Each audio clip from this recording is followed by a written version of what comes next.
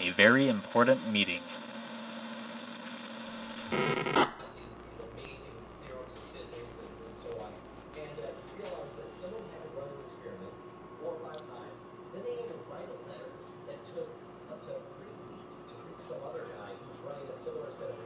Yo, Brian. A very sleepy meeting. God damn it. I knew the moment you said, yo, Brian, I thought, the motherfucker's got a camera, and it's time for another important meeting. And to be honest, like, this is the perfect time to do it because, here, I'm just going to close all of these. I can't tell which one it is. Oh, there it is. Dude, can we just talk about DiamondClub.tv real quick? Sure. It's happening. It's happening. Like, all the best parts of the Diamond Club experience, the participatory, like, in the beginning there was BB Live Show, and BB Live Show, you know, put out to the universe, let's all participate. Don't just watch the show, but, you know, make jokes. Let's make fake Photoshops and whatever, and all the best jokes from the chat room will show up in the feed. And there was something participatory from the very beginning. And 5 years later, 6 years later, we're at this place where, you know, everyone who was there at the beginning and people who weren't. We just take that. It was my phone. Oh, okay. It's like, I don't know, they all have the equipment, they all have the skills, they all have what it takes to start doing video content, and it's like, I absolutely adore. So right now, let me just open up, close this stuff, DiamondClub.tv. There's Recents, which is of course, you know, me and Justin related stuff, but then also, you know, we got Brian Curley over at Drunk Kids Gaming. We got Kuhan playing whatever the hell he's doing right now. He's doing a movie draft thing. Oh, is he? Yeah. Oh. You know what? Here's what we're going to go right into drafting, and I am going to then go back and record the whole thing again. So, Sounds like it's going smooth as usual. Yeah. Oh, we just lost Ashley and In April. yeah, Viking Glass.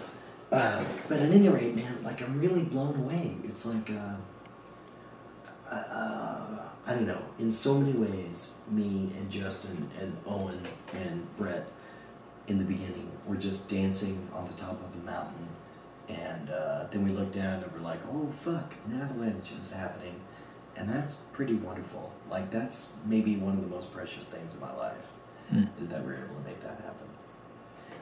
But, more importantly, this is not a thing related to a thing. Some of you may think that all of this has to do with something that I'm not allowed to talk about. I wouldn't know about that. It's drugs. Brian's a drug dealer. You heard it here first. All those hot drugs. Doing business. And I am in the business Of drugs. Oh. my business. Just tell me that looked good. That's all I want to know. Yeah. It looks like drug money. Do you know how many times, do you know how many briefcases you have to get and open, and how many bills you have to arrange in such a way to make it look as drug dealerish as possible? No, how many? 5. At least a few. I mean, right? like, yeah, 5. This is my dad's briefcase, which I never knew. I asked my dad, I was like, hey, can I borrow your briefcase for this random television project that I'm doing that I'm definitely not violating a contract to talk to you about right now? And Dad was like, yeah, man. Or he was like, my oil trash case? And I was like, huh? He's like, yeah, man, all the oil trash had those. I was like, what's oil trash? He's like, well, all of us, everybody in the oil biz, we're just oil trash. And I had never heard my dad talk about his job in a self-deprecating way. And so I shared with him, like, well, I guess it makes sense because I'm carny trash. But meanwhile, like, seriously. So this is astonishingly deep. And in order to make it look this deep, by the way, this is only $3,000. I mean, I say only in air quotes. $3,000 is a lot of money. Which, by the way, if you ever want to feel rich, take whatever your balance is in your account and just ask them to give it to you in ones. And just hold it for just a little bit. And then when your friend asks for something, be like, here's your fucking money. Oh. Here's your fucking money. Is that what you want? Is that what you want? I feel assaulted. There you go. Brandt, you did good editing. You did very good editing. That's for you. Yeah, a little bit extra for you. The rest is, these are my bed sheets. And I needed to kind of boost everything up because $3,000 didn't fit. Hold on, real quick. Let me just. This is too good to pass up. This is how I usually sit down.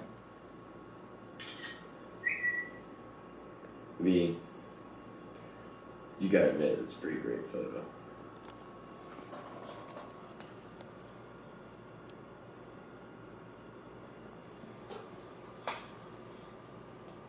Yeah, that looks about right. So, meanwhile, in order to make everything look good, I put my old bed sheets in here, but it still wasn't enough, and so I put in, out of everything, I put in a copy of Martin Gardner's Encyclopedia of Impromptu Magic, which, when I first started scam school, I wrote Teller. I was like, hey, my current plan is to just put all my best material forward. How long can this last? And his semi-flippant response was, I don't know. Martin Gardner's Encyclopedia of Impromptu Magic is pretty thick. And, and sure enough, he's right. So it's like, basically, a lot of Martin Gardner is one of the greatest collectors. He wrote all the magic tricks. Pretty much. And he put them all in his book, and I got to meet him, and now I'm going to reach over here. Just hand me all this money. You get one. So this is the trick. This is the kind of stuff you don't think of. Like, how can we make this look like a lot of money, but also make it look like it was just kind of thrown in there willy-nilly? But meanwhile, everything's all perfectly done. The part I'm looking forward to is when I go to the airport. Because, I mean, you don't check this in your luggage, right? Right. Well, I mean, I don't. Yeah, you're like, I don't, asshole boss. I don't know how they do it out here in Austin, but yeah. So I guess I'll carry this on. I don't know. Maybe I'll check this and. What you had to do is you had to tape it under your shirt. And walk like the Michelin Man. Yeah, you gotta have a dollar suit. There you go. Looks good, right? Yeah. It's like intentional bedhead. Intentional bedhead. Yeah. Like you gotta look messy, like you don't care. Sure. But it can't be too crazy. Yeah. No, that's a good point, because then I'm sure it won't. Yeah.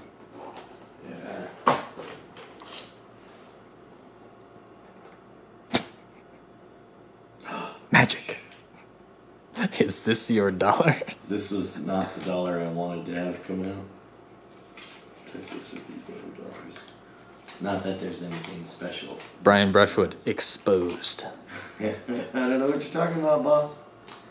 I'm just a guy. But how could this have been done? But how could the magician appears to allow any dollar to be taken, and yet it shows up being a condom. But how could this have been done? Got a lot to answer for, Nate Stanforth. Oh, there we go. Hold on. Yes. It's fine. We're all fine here. How are you? I'm good. You know. So what do you want to see most in the next 3 months? 3 months. Well, it's April now, so that's 3 months. Okay. It's through what, like July? Yeah. I want to see me move. Where do you want to move? Anywhere else. Anywhere north of San Marcos. Okay, right on. Can I confess something? I was a little surprised that you moved to San Marcos. Yeah? Yeah. I mean, you seemed into it, so I was like... It's dirt cheap. Well, there's that. Yeah. That's a good point. Because it was like $600 a month, and that includes utilities, that includes internet. Do you want a place by yourself, or do you want a roommate? I would prefer a place by myself. I've had plenty of roommates over the past 2 years. Yeah, but what if you knew the roommate? Like, what if it was what if you and Roberto Villegas and Bryce, for example, I mean, let's say known quantities. Right. Let's say the three of you guys put in for like a, 1,500 square feet apartment where each of you had your own room and own bathroom. Mm-hmm. In or out? I would give it thought. But over that, you would take a 600 square feet place to yourself. Yes. Okay. All right. And especially if I could live in a place nearby all of those people. Yeah. So that way it would be easy enough to hang out, but I wouldn't be forced to. Place, yeah. Yeah. Would you do an efficiency? What's an efficiency? Well, a one-bedroom apartment is usually like a shared, we'll say, kitchenette and semi-living room, and then there's a room and a bathroom. Okay. But an efficiency is just the kitchenette and living room and a bathroom. So you would it be like... Like, when you open the door, you would see your bed. Right, okay. Yeah.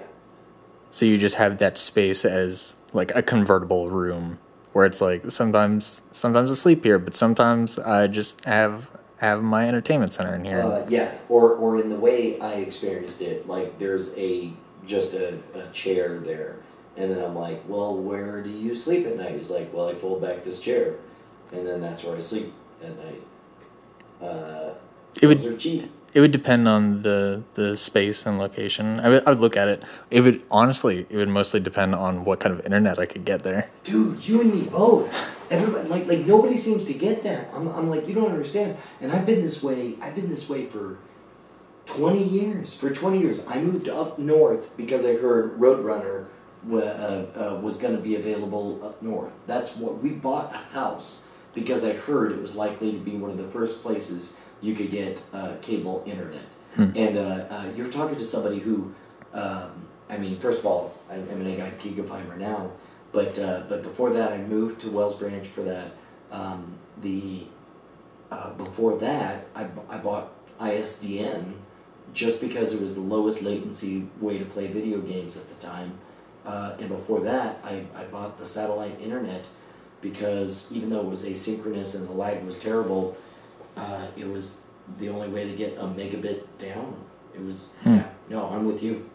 Yeah, and plus, like, the past 2 years, I've, like, my apartment complex, like, my space is, like, I have a decent amount of space, and, like, I always have, like, shared living room / kitchen space with my other roommates, but I've never used it, so basically I have all of my office stuff and all of my bedroom stuff all in my bedroom, and I just live out of that. So when's your lease up? July 31st. So have you started looking yet? Yes. What's your budget? How much do you want to spend?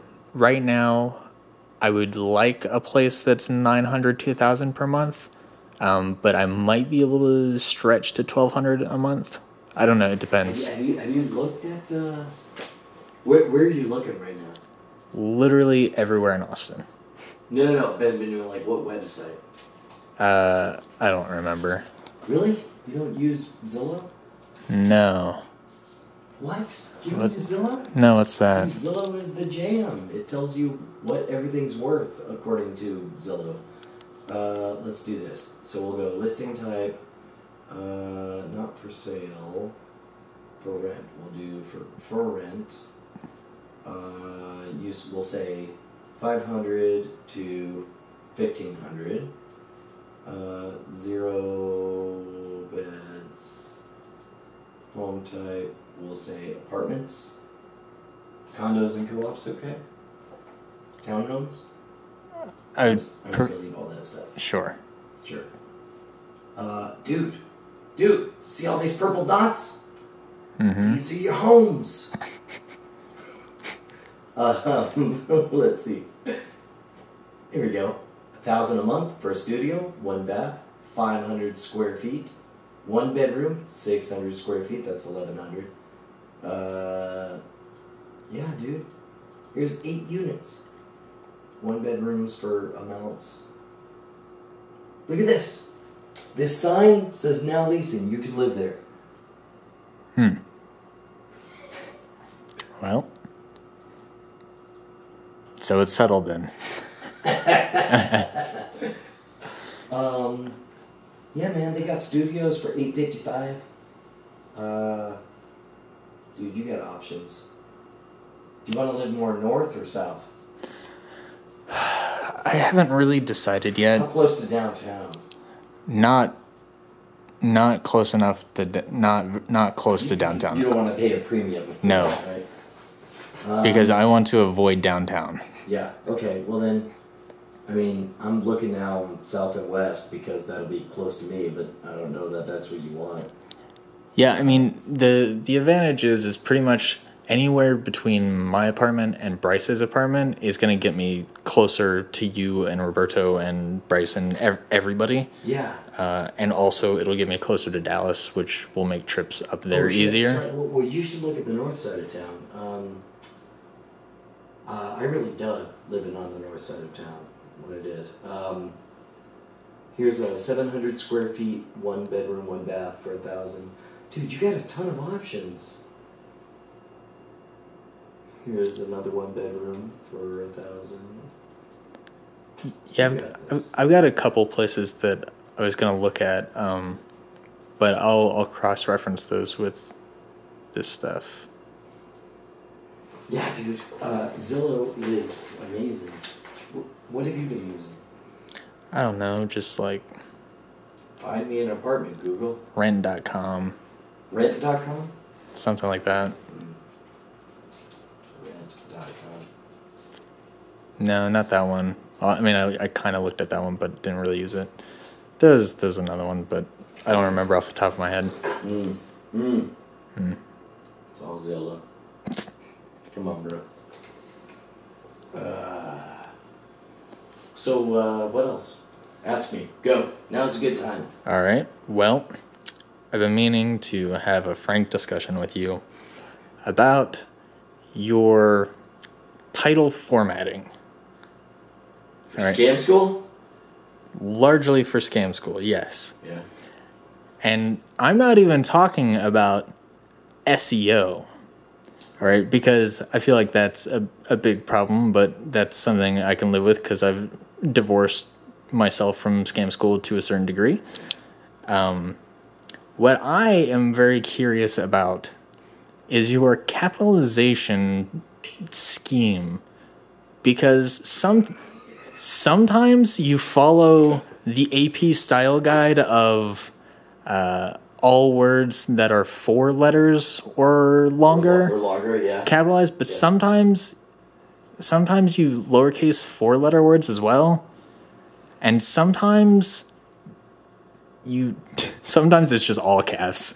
Yeah. Okay. First of all, And I do the easiest one, which is just capitalize every word. Although sometimes that looks bad if you have like a series of small words. Scam School has slowly become a parody of its most outrageous components, right? Scam School exists as a feedback loop of like you go back to the oldest episodes of Scam School and you get like, this week on Scam School, we're going to learn how to make a card appear. And then it's like, and then, you know, flash forward to 3 years before, you're like, this week on Scam School, we're going to learn how to make a card appear. And then, you know, eventually you get to modern day, and it's like I have a giant beard. And my hair is unkempt, and I'm like, this week on Scam School, we make a card. I'm looking forward to that version. So, and I think the titling has kind of fallen in that thing. It's like there's a thing that we do that seems to work, and it just sort of has amplified itself over time. And I wish I could say that there was any kind of rhyme or reason to it, except there's like, you know, you do it and you're like, that looks right. You know, it's like that's the right word to shout out of those 5 words. And to be clear, I've also seen you write out some titles as if they were a sentence with no punctuation. So, like, the first word is capitalized and the rest is not capitalized, which is baffling. Well, I mean, what you're assuming is that the show is consistent. That you're assuming that there is a formula that is applied over time, but instead, you know, the show's very much a reflection of my evolution over time. You know, which is like I've changed my mind about a lot of things, and then when I change my mind, I start doing them differently, and sometimes that means that. Entire aspects of the show and the way the show's presented and the way the show's, you know, developed changes. You know, and part of it also is that a lot of stuff, especially, I mean, I assume your points are all about just the last 2 years, because we've only probably done it for 2 years. Sure. 1 year. We haven't even done it for 2 years. Yeah, I mean, we've done production for a year and 3 months, year and 4 months. Right. Let me just take a moment. Right. Yeah, that's how recent all of that is, and so it's like, any criticisms you have about like, well, this went off half-cocked, I'm like, yes, you know why? Because that went off half-cocked, and we definitely just sort of... That's a true fact. We just definitely grabbed on and hoped we would figure it out, and yeah. Man, I was so pumped for that. The title of this week's remix, the lock, or I guess it wasn't a remix. It was the actual episode, the lock picking episode. So I sent you a text about this, and I wanted to call it lock picking, all in caps, and then part 2, lock picks again, because that's like the most direct stab at the dumb like naming conventions, because this is our 3rd lock picking episode, right. And the 2nd lock picking episode was lock picking part 1. Well, okay, now keep in mind the reason was, oh dude, you want some inside sauce? Sure. We shot 2 episodes with it was a friend of Josh Villegas, the locksmith guy. He was awesome. We shot the first one, which was the bump key, and then the second one was going to be about actually picking, because we actually showed me I was able to pick it, and I used a pick gun, and eventually we showed how to drill out a lock and get it to open. Footage might have just gotten lost. I don't know what happened or where, but I sort of got a phone call where they're like, yeah, so you know what it was? Is not all of the footage. One of the 3 tapes, and by the way, judge not lest ye be judged. Hey, I made up from my deleting all of our footage once before. What? I'm still astounded that we have not gotten any comments about that. Where one? Yeah, like those 3 or 4 episodes, those are just 2 camera shoots. Do you want to call them out? You want to set up the challenge? Sure. Set up the challenge. Tell everyone what they're supposed to find. Yeah, so sometime in our past year and 4 months, there was a night where we shot a run of episodes, and then this was before we had our rigorous memory card organization techniques. And by the way, it is no lie. Like fucking, it says on the thing, it's like adhere to the format before you deposit. Yeah. So we have things in place now, but back then we did not, and it was the first time we had ever hit all of our memory cards or something to that, like a large portion of our memory cards.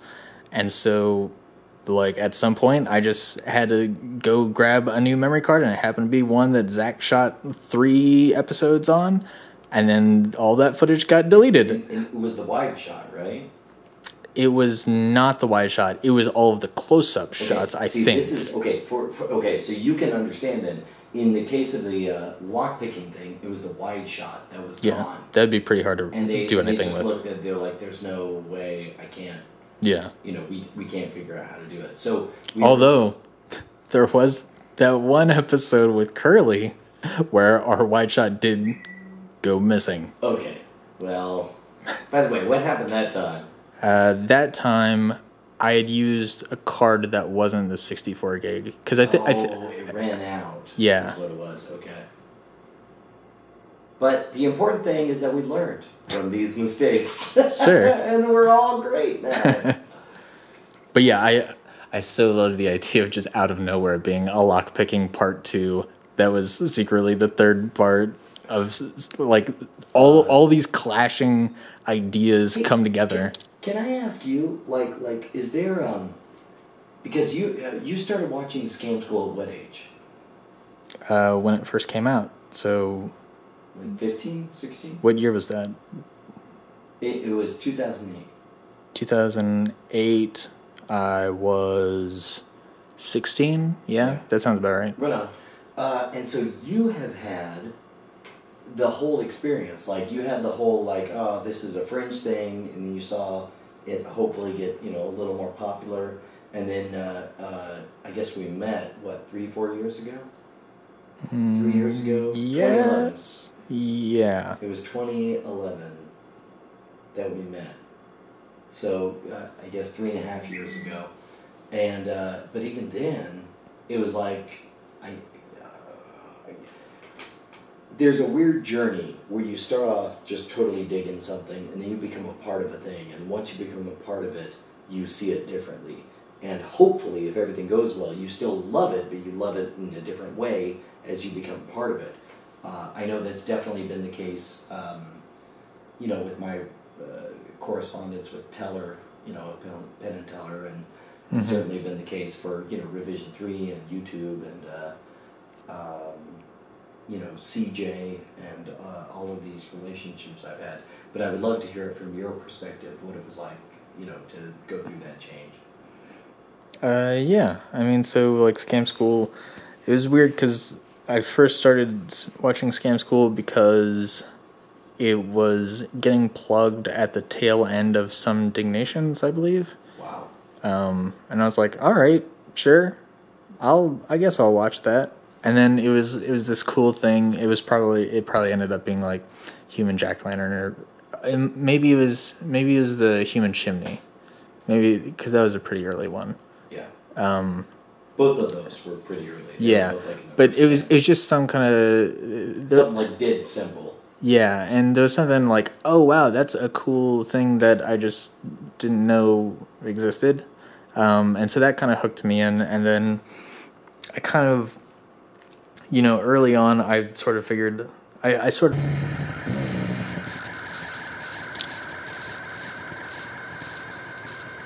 And that's why you always leave a note. Waffleophagus just said, so were you talking up the new Diamond Club TV in general, or were you saying we were doing something now? Because we're all waiting in chat for you. Yeah, so they just got pranked by the master chat pranker. But yeah, no, so I kind of just held on to it because I was like, oh, there's an element of entertainment in this. And then, like, I remember very specifically remembering, like, when you guys got the glide cam. I was like, oh, this is awesome. Okay, so you sort of, not that we ever showed it off, but like, you noticed the production elements and started to appreciate it for what we were doing in production. Yeah, and then... Because later, like Raphael, one of our shooters, had a full-on chest rig, with all that stuff balanced, and that was amazing. Yeah. But yeah, so there was an element of that, and then by that time I had already gotten into BB Live Show and NSFW Show and whatever was out around those times. Well, walk me through the descent. First, it's like this thing's a kind of a thing, and I guess at some point you followed on Twitter or whatever. Yeah. And you heard about like, I'm doing live streaming or. Knowing how I ended up falling onto these things, it was probably my dad who followed you first.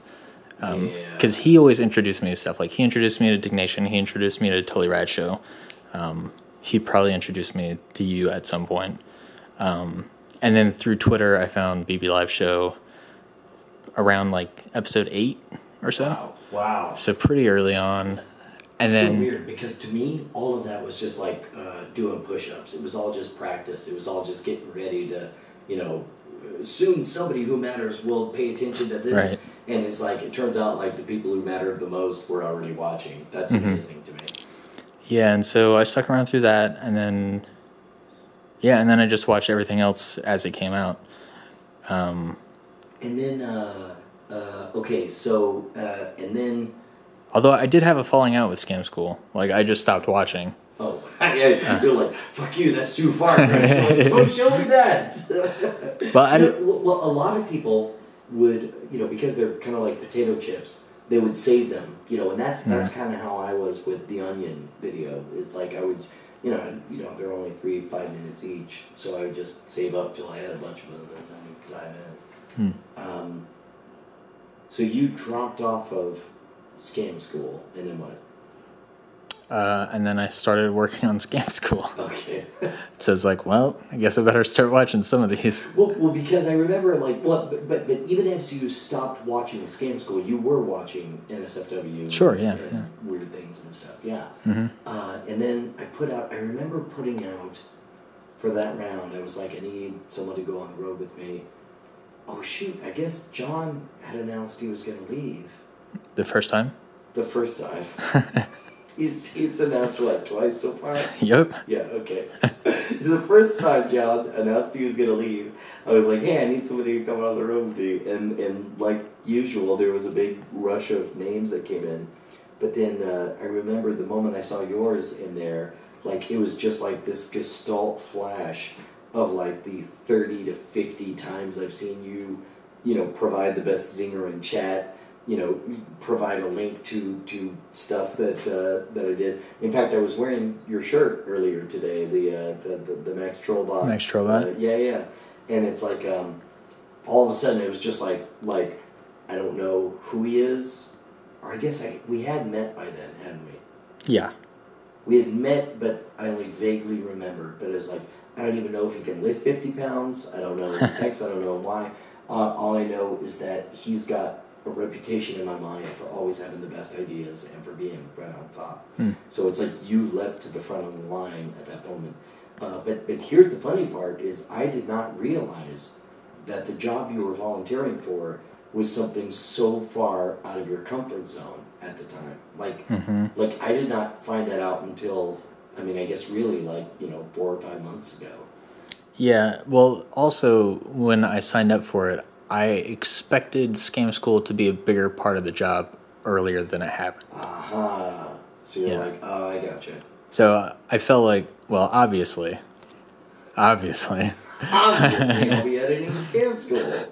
Yeah. And then I'm like, congratulations. Anyway, Revision 3 does all that shit. You're going to schlep my crap for this next gig at the college. Basically. But yeah, I also knew that the touring was definitely going to play a role in the job. And just like being a person that's had to deal with really not liking people and having to be around people or talking to people or messing with people at all, I knew that would force me into a position of self-growth. Do you feel like you actually got anything out of it, or do you feel like you were supposed to, but you can't really point to anything that really happened? Yeah, no, I feel like both years I've gained a lot out of. Scam School has helped me grow a lot with just being able to produce stuff on a schedule, just fine-tuning my craft to a certain element. getting comfortable, like, well, Scam School also has that element of dealing with people, because if I'm having to direct somebody into a shot, like, I don't like telling people what to do, and it definitely has an element of that. But the touring also definitely, it at the very least helped me understand, like, better understand what makes me uncomfortable and how to deal with it. Yeah. Well, I feel like, and obviously I'm not you, but if I were to guess... Are you sure, Brian? The touring... After all, have you ever seen us both at the same time on this current video? No. See? What? Oh, wait, maybe... if I was going to guess, I would guess that there's something about the white-hot electricity of a live event that is super terrifying, but Yep. also removes any opportunity to say no to things. Like Sure. Once you're there, it's like, motherfucker, this ladder has to come on stage and nobody else is going to do it, so I guess I'll pull this ladder out on stage. But on the flip side, because a Scam School shoot is so intimate, it's sort of, it changes the rules where it's almost more difficult, because it's like, during a show you could say, you, over there right now, I need it, and everyone's there, and it's like, oh shit, I guess I'll do it. Whereas at a Scam School shoot, you know, we are, on a stage show, we are welcome guests, and as welcome guests, we have a certain amount of authority to ask other people to bring us things that we need for the show. When we're at a random bar on a Wednesday or Thursday night, it's a little harder to insist people do X, Y, or Z for us. There's a little more of that seduction, which I personally find a little more difficult, you know? Yeah. There's a strangeness to the live shows where the more people there are, the easier it is to, you know, to get the reaction that you expect. Sure. And at the end of the day, it's really funny, because, like, the whole reason that I even considered, like, applying for the job was just, like, right time kind of thing. Because I got my Associate of Arts in 2012, this summer, and then at that point I had already kind of decided I wasn't going to do any more schooling. So by the time the touring job came up, it was like 4 months of my dad going, hey, so, like, gonna get a job? You just gonna live here on my couch or what, kid? I told him to give me, like, my last summer off, and then that had just barely expired around the time that you needed somebody. And I was also trying to get in with the Film Riot crew, because they had just moved over. By the way, can I say for the record, like, I have derived so much pleasure of rubbing it in Ryan's face. I'm like, could have had Brandt, bro. Guess what? He's making genius for Scam School. But, like, do you think your dad is, I mean, I don't know, relationships with dad are always quirky or whatever, but, like, do you think he's pleased with, I have to imagine that that he watches everything you do, everything you put your hands on, and quietly, you know, tries to understatedly, you know, offer his support. But, I mean, has he said anything about what he thinks of your career path and how it's going? Sure. I mean, he watches a ton of stuff. He was telling me just yesterday that he sat down to watch the movie draft episode, and he thought that was really funny. He watches a lot of, like, the cinematography. He watches all the ads and stuff. But yeah, his only concern that I've heard so far is just he is understandably concerned that I overwork myself and I don't get paid enough for how hard I work myself. That is a fact. Your dad is completely accurate. He also, in that same breath, could say, "The sun be hot and the moon be cold." Sure. I mean, those are things, and we've talked about this. It's like, I mean, you so over deliver in every aspect of the job, and, you know, my goal is to just grow this pie. I mean, you and Bryce and John have made possible a transition that I never expected. You know, I went from a 1 to 2 man operation that was constantly running just to keep the lights on, and it's like instead, it seems like the more I trust other people who are better than me at things, the better off we are. And it's like if the next 5 years go like the last 2 years, then hopefully you guys will be making grown-up money any second. Like, that's all I want to do is build this enough so that you guys can get what you deserve.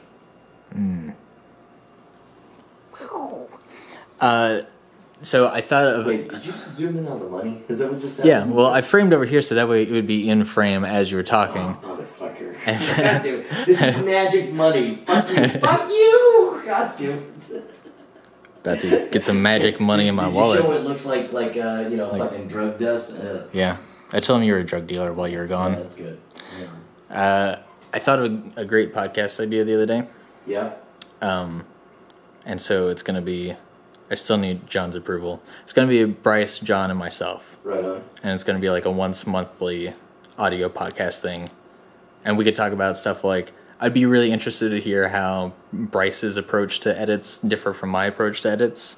And like... Which, by the way, I already got a little taste of that because Bryce edited the watch video. Mm-hmm. And one of my favorite moments was us noticing that the inhaling the the flame suck? The flame suck wasn't in there, and Bryce was like, "I'm sorry, Brian, you just look too awful. I couldn't do that."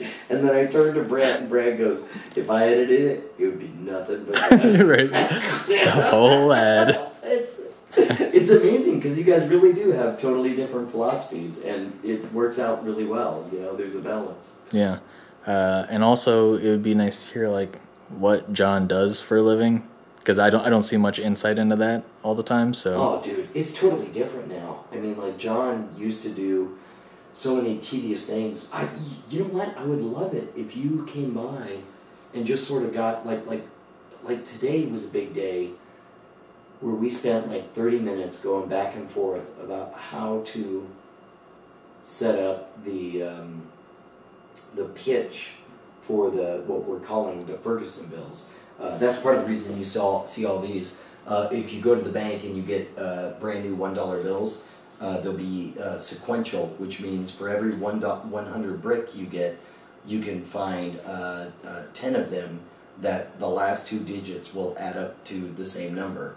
For example, 1 and 8, 2 and 7, 3 and 6, 4 and 5, 5 and 4, so on and so on and so on. And so this week's upcoming Scam School deals with that. And so rather than send everybody to the bank, we want to make them available on the site. And so it's like, well, how do you present that? Do you present it as like, these are super rare and we're awesome for having them? Or do you lay out honestly like, hey man, you totally could get these for free, but it will legitimately take you 3 to 4 hours to assemble everything. So why don't you just give us $10 and we'll do it for you? And then, so it's like, first there's like, how do we want to position it? And then we start fussing over, in fact, first thing tomorrow, we're going to send out an email to the, fans of the site, and we're going to talk about, usually what happens is John does an initial draft, and then I go through and just, change everything to make it sound like it's what I would write. And then I'd kick it back to him, and he would point out like an obvious inconsistency or something.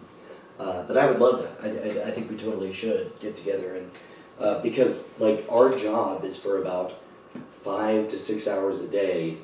I sit here, he sits there, and we just sort of kick ideas back and forth over, what's a good idea, what's a bad idea, and it very much is a Lennon McCartney kind of, I've got this wild-eyed big vision, and he'll remind me of what X, Y, or Z costs, and then we'll come to something that seems to be working, man. The scamstuff.com really seems to be resonating. I'm really proud of that. Yeah. It's doing all right. So far, so good, eh? Yeah. But yeah, when you see John, tell him about that podcast idea. I put it in our Slack chat, but Which, by the way, how did I never get invited to this Slack? You chat? did. God damn. It got lost in your infinity email. Email me again. And then we brought it up, and you're like, "Oh, great! I need another thing to keep up with." No. Okay. Well, now for the record, I'm saying like invite me so I can have Sure. it and so I can know what's going on. Yeah, but I put it in there, and John will get notified like when you specifically call out his name and stuff. But like for general chat, he pops in every once in a while, so he might not have even seen it yet. Yeah. But I really like Slack. Dude, I love the idea. In fact, actually, before John even worked for me, I just did some tax stuff. There was a few details from 2011 I had to clear up, so I went through my calendar in 2011, and like 6 months or a couple months before I hired John, there's this little thing that says "Be on John's podcast," and I was like, "I had a podcast," and I was like, "Oh, that's right, it was about movies." Oh wow, I didn't know that. Yeah, we'll have to find that. Awesome. Classic. All right, boss. So it's definitely past midnight. All right. This was a very important meeting. Yeah, quick update. So Brian's doing drug dealer money stuff. That'll be great whenever Brian's done. I don't want to say what it is, but I'm saying if you ever see a TV show that's on prime time that was shot in Las Vegas. In theory, allegedly.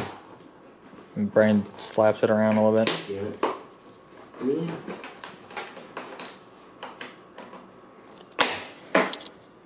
WD-40. I'm just saying, yo. What's up? And also, soon we'll be making some secret content that hopefully should be out in like a month or two or whatever. Are you getting the updates on that? Nope. All right, let me loop you in on that. All right. We'll tell all interested parties. But stuff's happening. As it does. Yep. And always making scam schools. Always making whatevers. By the way, it's my dad. It's my dad's briefcase. I'm going to put my dad's briefcase on a very important stage on a TV show. Ooh. There's his initials. Alan Burt Brushwood. Get right up on that. This is my biological dad, and I hope my fake bastard dad appreciates it. Boiled. Boiled? What?